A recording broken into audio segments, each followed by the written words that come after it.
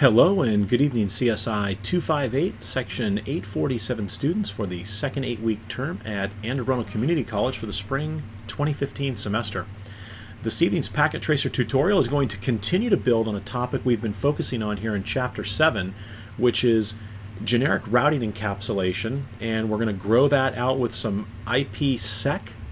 And right now, this activity, packet tracer 7.2.2.4, is going to be troubleshooting generic routing encapsulation tunnels. So you can see here, they've actually flipped, we just did 7.2.2.3, and they've actually flipped the diagram on us, whereas before the PCs were over here to the left, the routers were in the same location, and then you had the internet cloud to the right. They flipped it around, and this is good though, right? Gives you another look. You have to stop and think about it to make sure that everything is where you think it should be. So a junior network administrator was hired to set up generic routing encapsulation tunnel, a tunnel, between two sites and was unable to complete the task. You've been asked to correct configuration errors in the company network. All right, so we've got our addressing table over here to the right, which we're probably going to need to refer to.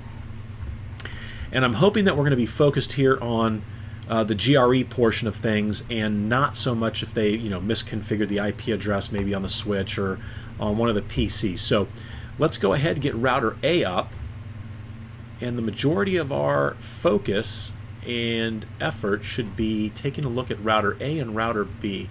And I'm actually going to bring this way over here to give us as much real estate as possible. So we're on router A. I'm going to type enable to go from user exec to privilege exec. And let's do the same thing here on router B, so then we can bounce back and forth and take a look at where the mistakes in the junior network administrators. Wow, we've got all kinds of stuff going on here. So mid-chain parent maintenance for IP mid-chain out of 0, looped chain attempting to stack. Aha. Tunnel recursion down. Temporarily disabled due to recursive routing, right? And this is a very, very common mistake. And let's take a look at why recursive routing is actually happening right now. So it looks like 1, 2, 3, 4. We should probably have about 5 errors. I'm going to start on router A, right? We didn't have any. Do we have anything over here? Yeah, we had nothing on router A to indicate that there were any kind of errors. So let's go ahead. Let's start out with the show IP interface brief. And I'm even going to drag it a little further to the right here. Okay, so now we are getting the recursive routing error. Whoops, I apologize. We are not. I wanted to stretch out router A a little bit there. And we're still going to have it. Text is going to wrap, but that's okay. So I just want to take a look at the interfaces here real quick. So you can see we've got gig 00. Let's confirm that that is good on router A. Now, what do you think? So gig 00 has an IP address, the inside interface right here, of 192.168.1.1. The tunnel 0 interface is supposed to be 192.168.1.1. So it looks like right out of the gate, we see that the IP address for router A, and I'm actually going to use the boxes over here, and I don't need to scroll down any further, so this will be nice. So we're going to say the first error that we find is on router A, and it's the gig 00 IP address. Whoops, not ID. IP address, right? And so the correction would be to change it to 172.31.0.1, right? Because that is actually what that IP address is supposed to be. And we'll go ahead and throw in here /24. All right, so let's take a look at some other things. So if that's misconfigured, what is that IP supposed to be? That is supposed to be the tunnel IP address. So let's work our way down here. Let's continue to work down here with router 1. And so, as you can see, the junior admin made some pretty basic mistakes. So 172, and hold on one second, and it looks like we've run short on space. I've got nothing in my recycle bin. So let me pause this real quickly, and I need to free up some disk space, and then we'll come back and wrap this up. I apologize there. So let's pause the recording. All right, so we're going to continue on here. I actually had to go through and delete quite a few files there. The virtual machine locked up. So we left off with the error on gig 00. It's got the wrong IP. So the correction is going to be to put the right IP on gig 00, which is 172.31.0.1/24. And then we saw that the tunnel 0 interface had the wrong IP. It needs to be IP'd with 192.168.1.1/30. And that was both of those errors were on router A. So show IP interface brief on router A shows the interfaces are up, however they're misconfigured. So let's go ahead and do a do show run, and you can see we've got a default route here out the serial 000 interface, and then we have a route to get to the 172.31.1.0, and this is why we're hitting the recursive lookup here, and you can see that where are we sending our traffic that we want to go to the 172.31.0.1 interface. That's being sent out the serial 000 interface. And is that going to be a problem sending out an RFC 1918 address out that interface? It definitely is, and this is sort of the private addressing space here.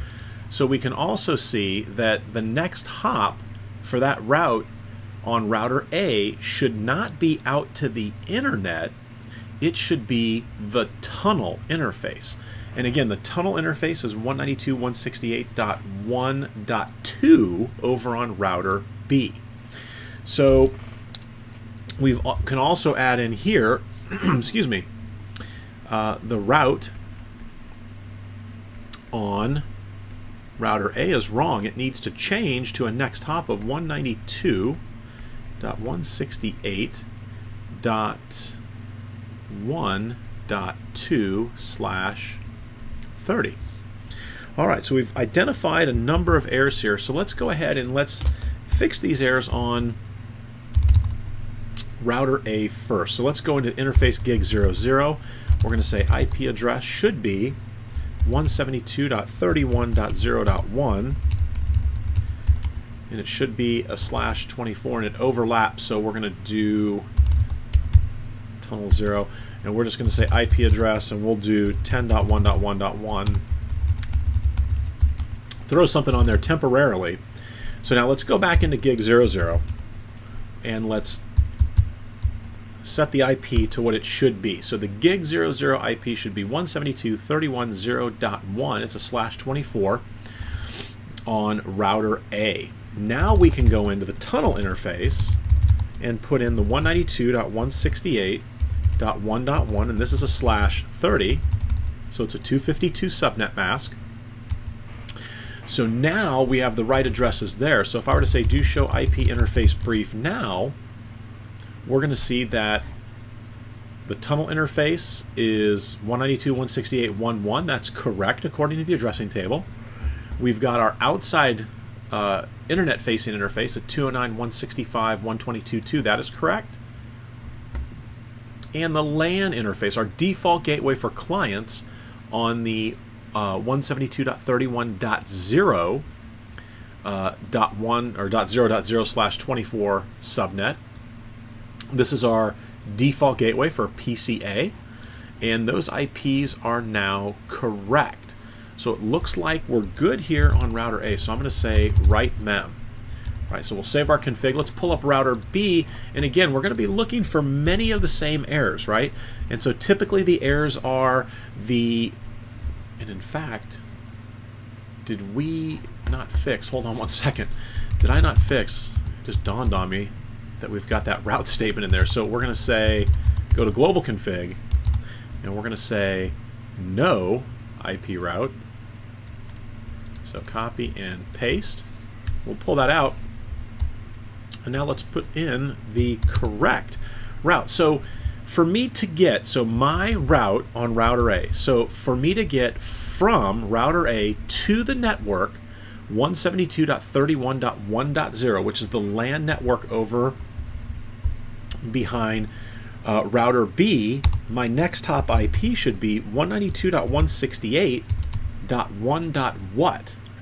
Well, the next hop, if I'm going out the tunnel interface, is going to be 1.2. All right, now we can go ahead and save the config. All right, so let's take a look at router B, because my guess is we've probably got some issues here on router B, and they're going to be many of the same, I would assume, right? So let's do a show, whoops. So show IP interface brief. So this will be the first one we look at. So the gig 00 interface, is that right? Should it be 172.31.1.1? It should. So the address here is correct. Our serial interface, the internet-facing interface, is a 64.103.211.2. That is correct. And the tunnel interface, 192.168.1.2. So that is correct. So let's go ahead and take a look at the show run here. Let's see our tunnel interface. We've got the MTU, and it says the tunnel source, right? The tunnel source is gigabit 00. Is that correct? So remember, the tunnel source and the tunnel destination both need to be the publicly routable IP addresses, right? Which is why we're seeing these errors right here. So let's sort that out. So I'm going to say config T interface tunnel 0. Let me go back up here. And we're going to say no tunnel source gigabit 00 and no tunnel destination. Whoops. And hopefully, did that wipe it out? Hopefully that wiped it out. Let's do a do show run here. So the junior admin did not do himself any favors. In fact, you could even say that these configurations would probably be a resume generating event for this junior admin, just based off of all of the issues that we've seen so far in the configs. So what we're going to do now is we're going to go ahead and say tunnel source, and what would the tunnel source be from router B's perspective? Well, the source is going to be that outgoing interface, the publicly facing interface, serial 000. Now, where is it going? What is the tunnel destination? Well, the destination is going to be the public IP on router A's serial 000 interface. So we're going to say that that's going to be 209.165.122.2. All right, and our tunnel, as you can see, liked our changes. It's changed its state to up. So I'll say do show run. So there's our tunnel, and what might we also be missing on the interface here? Tunnel mode GRE IP, right? Because we're doing IPv4. Now, before I ran that command, we were already 100 out of 100. But this is clearly an IPv4 tunnel that we're going to be doing, so we're going to throw that on there. We'll say write mem, and let's take a look at router A. I want to see that on router A, that tunnel interface as well.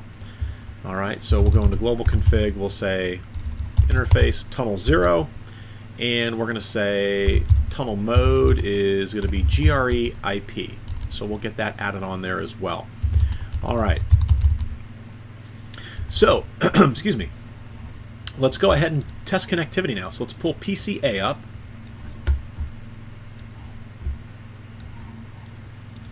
And we've got our desktop software here. So we'll say ping from PCA. We're going to ping 172.31.1.2. And again, PCA realizes that that is not on its local network segment, so it's going to ARP to the default gateway, which is router A. Router A is going to respond back and say, go ahead and come to me. I'll route this packet for you, or these packets. And when router A receives it, the source IP is PCA's IP address. The destination IP is going to be PCB's IP address. And so router A will look in its routing table and say, do I have a route to 172.31.1.2 or to the 31.1.0/24 network? Do I have a route to get to this network? I do, and it goes out the tunnel interface to that next hop IP. So when router B receives that packet, he's directly connected to the network, and so he knows exactly out which interface to send that traffic. And the return traffic, it's the same thing. It comes into router B. Router B looks into his routing table and says, what is my route to get to the 172.31.0.0/24 network? He has a route in here that says your outgoing interface, or I'm sorry, the next hop IP is 192.168.1.1, which brings it up to router A, who is directly connected to that network, and he knows exactly where to route that packet. And in fact, let's prove that, and this is similar to what we did before, so we'll say trace RT for trace route, and let's trace from PCA down to PCB. So 172.31.1.2, and where do we go? Our first hop is to our default gateway. Our second hop is to the tunnel interface on router B. So this proves we're going through the tunnel and not out to the internet and then back into router B. Because again, remember, a GRE tunnel is analogous to a dedicated point-to-point serial link. And that's exactly how we've configured it as a /30. And so it behaves as if it's a point-to-point link. And we haven't run a routing protocol over this yet, and I believe we're going to be doing that here in one of the upcoming activities. But again, this is a fantastic exercise, and as you can see, the junior admin here definitely messed up the configuration. So, all right, so this wraps up Packet Tracer Activity 7.2.2.4, where we were troubleshooting GRE. And whenever you're troubleshooting GRE, the things that you should be looking for right out of the gate are the IP addresses aren't applied to the right interfaces, the tunnel interface doesn't have the right IP, maybe it's not in the right subnet, and the tunnel destination, tunnel source are mixed up, right? And remember, that tunnel destination and tunnel source will always be those outside globally routable IP addresses, right? At least in our scenarios here. All right, thanks for watching, and I will see you guys on Saturday.